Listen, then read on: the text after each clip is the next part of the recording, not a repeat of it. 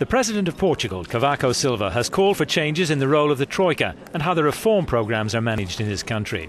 He has told Euronews the EU should take sole charge of the management of the financial crisis. I believe the time has arrived for us to think about the composition of the troika and to consider its role in the face of the reform programmes within the financial crisis. Maybe it would be better, and this is just an opinion, that the full responsibility in the design, in the watching over the reform programmes, should remain in fact in the hands of the European Union.